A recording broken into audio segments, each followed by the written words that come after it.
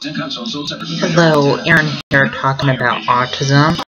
Autism is kind of like a brain delay that affects social interaction, and autism makes it hard to process what other people are saying. Also, autism makes it hard to process other people hugging and kissing, and autism makes it hard to process other people holding hands. Also, just to let you know, autism makes where people are anxious around large crowds and loud sounds, and autism makes where people are anxious wearing backpacks. Also, autism makes where people are anxious at school all day, and autism makes where people are anxious on the school bus.